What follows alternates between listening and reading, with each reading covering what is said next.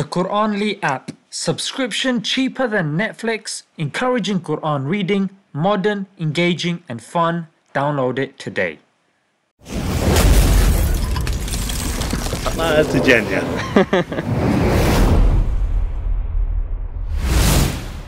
Assalamu alaikum guys, and welcome to another episode of Smile to Jannah. I'm on a celebrity run at the moment. MashaAllah, a lot of stories coming forward of celebrities talking about their relationship with Allah. MashaAllah, brother! Either through their words or through their actions. And today is nothing less.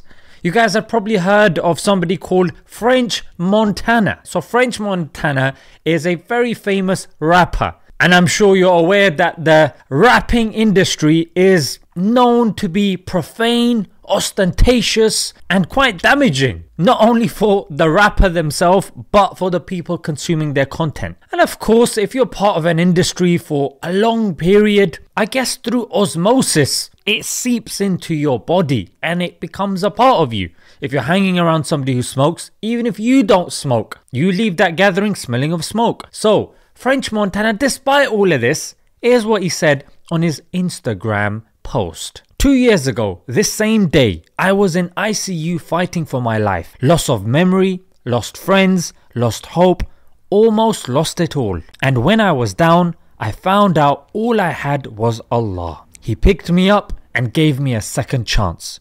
While I was trying to bounce back, they counted me out and forgot everything we did. And then he goes on to promote his new album, ironically.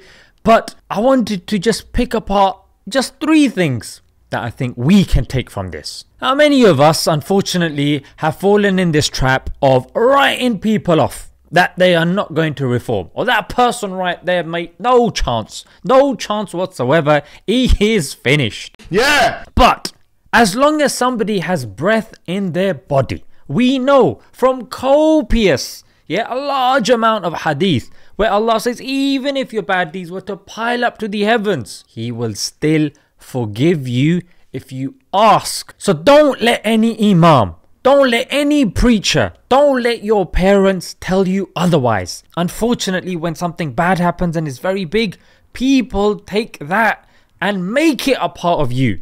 But life is not that moment. So don't fall into this trap and lose hope and just go on committing more and more sins. You have a very good example of Mr. Montana, who even him, despite the industry that he's in, I won't defend it one bit.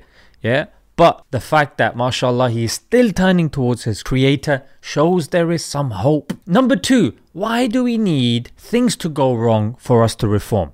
Of course, that's one of the reasons things go wrong, because unfortunately, it's through those things that we start introspecting and reflecting. But consider this quote. The sign of an intelligent person is one who learns from his mistake. But the sign of a wise person is somebody who learns from the mistakes of others.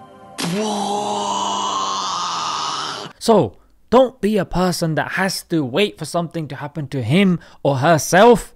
Be somebody who's able to see other people in trials and be like, dang, I don't want that to happen to me. And finally, guys, everything has an expiry date. From food to relationships to human beings. Everything is going to perish. That's right. So it does not make sense for you to attach your hope on temporary things that are going to leave you. And not only leave you, but leave you heartbroken also. So it makes sense to attach your hopes to the eternal one, the great one, Allah subhanahu wa ta'ala. For He will never leave your side. Whether you're in prison, whether you're outside on the streets, or whether you're at home under your comfortable blanket, no matter where you are, Allah subhanahu wa ta'ala can be reached. Yes, the signal never goes down and it goes direct up. And it's free. And no, you don't have to go through anybody. Direct one-way connection. Raise your hand. Even now, if you're going through something, raise your hand. Mr. Montana did it. Yes, he did it when he was down. And he said himself, people considered him out. But Allah subhanahu wa ta'ala helped him. Somebody like him, open sinner. But we know Allah accepted the dua of even shaitan.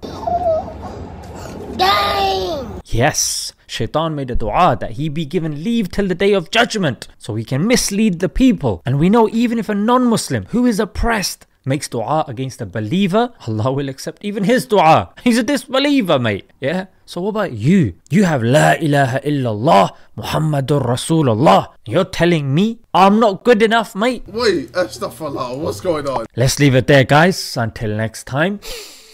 Assalamu alaikum.